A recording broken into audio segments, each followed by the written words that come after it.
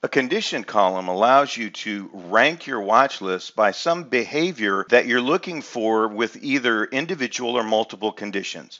Let me show you how to build a condition column using saved conditions or condition sets in the condition library. First, we're going to hit the Add Column button. It's the orange plus sign. And then we're going to choose Add Condition Column. This opens the library of all the saved conditions, either that were pre-built in TC2000 or conditions and condition sets that you've created and saved in your library. Here's an example of a single condition being used as a sort column. I'm going to click on My Conditions, and I'm going to click on the condition that is price crossing up through the 40-bar simple moving average. It adds a column. I'm going to sort by that column, and that brings to the top of our list all these stocks that are marked with a check mark that today have price crossing up through that red line, which is the 40-bar simple moving average.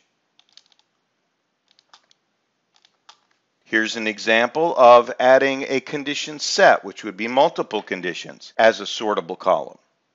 Again, I'm going to click the Add Column button, choose Add Condition Column, and from my condition sets, I'm going to choose Gap Up with Momentum.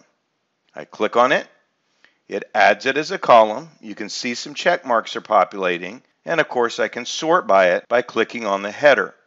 This brings to the top of my list all of the stocks today in the High Cap 1000 watch list that have gapped up and continue to move up since the open. If I want to see the conditions in my condition column, simply right-click on the header and choose Edit. And you can see this particular column involves 4 different conditions that are represented by that single check mark. In other words, the stocks with those check marks have to meet all of those conditions at the same time. Another thing to notice is that at the top of our list, we actually have 2 stocks that have 2 check marks. That means they meet the conditions of both condition columns. Today, they crossed up through the 40-bar moving average, but they did so by gapping up and continuing to move up.